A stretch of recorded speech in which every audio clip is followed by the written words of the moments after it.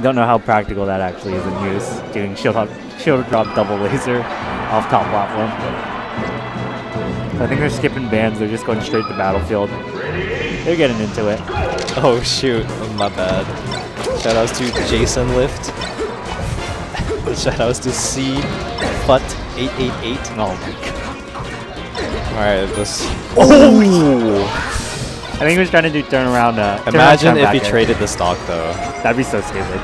That'd be probably the dumbest thing I've ever seen if he traded stock. It would be about sending a message. It's like, yo, there's levels, baby. Ooh, good power shield. Didn't get anything off of it because I guess Homemadewaffles kind of just ducked under it. Ooh, I like that. And then oh, so on a knockdown as Fox, which do you prefer? Do you prefer the up smash or do you prefer the jab reset? Oh, I was expecting a back air. He just sends him to the depths of the ocean with that. He puts him in Davy Jones' locker. That's what me and my friends would call it. Davy Jones' locker. When you get Marth down there, you set him in the locker. Yeah, you put him in Davy Jones' locker. That's where Homemadewaffles just sent him. Oh, I think you should have side B there. Falco recovery's tricky. No, like when you get hit, and then when you do a B move, when the momentum doesn't stop. Oh yeah, I know what you mean. Yeah. And because he was in his up B animation, where you're like up being in this as standing still. Yeah. The momentum carried him away. Yeah. Oh, I get you. Yeah. Yeah. Yeah, that would have been smarter. He probably could have maybe made it back. But he's still up the stock though. So. Oh yeah. Ooh, oh. I think that was supposed to be a shine. Yeah, he air dodged it though, so I don't think it would have hit. The shine comes out a little bit too quick.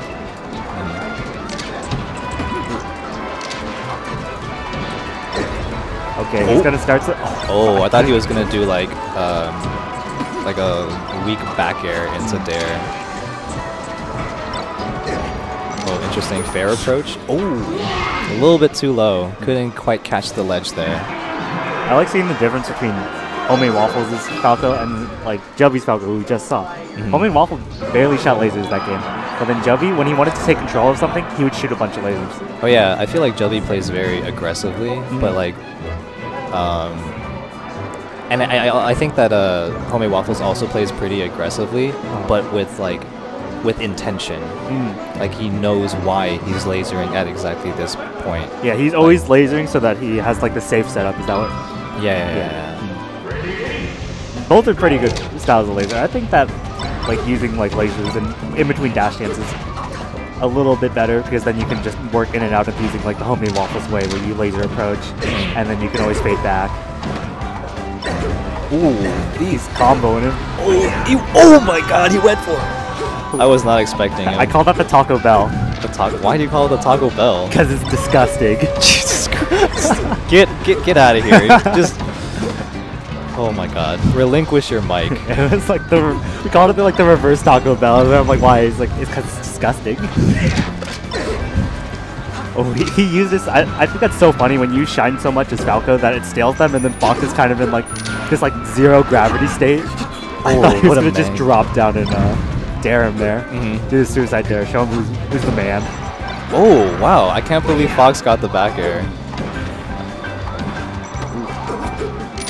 Oh, great laser. Oh, good reaction to the laser. Pretty much frame perfect. Oh, I don't think he was far enough out to for the down smash to hit. Missed the tech there.